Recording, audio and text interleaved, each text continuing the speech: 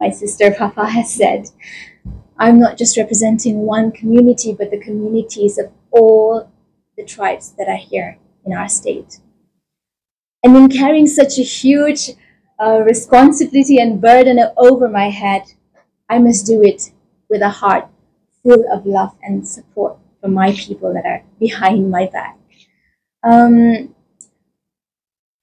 I think that it is so amazing that over the past year, what has happened, and the fact that we are celebrating the 60th year, I believe it is an alignment from God. In such a big platform on a national level, the fact that we are given one more opportunity to come out and speak about our troubles, the trials that have been put upon our lives in each of our community, how sad. And what a moment for us to think for each other, to come together and say, what are we doing? How can we make this state better? In this journey ahead of me, one thing that I will be carrying with is the stories of my people. The stories where we have failed, the stories where we have been hurt, and the stories of those who became the victims when they were not meant to be. I stand on this national platform carrying each and every one of them, from the young, from the youths, to the women, to the men who have lost their lives.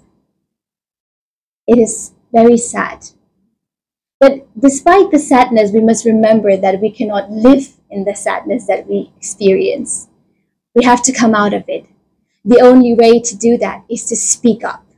Speak up for the things that have happened to you.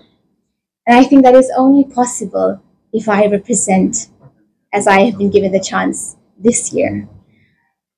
In doing so, I believe that I will face so many trials, so many struggles along my journey, not just on a physical level, but whether it is online, whether it is from random people who will try to block my way. But I believe that truth will always speak louder when we speak it from our hearts.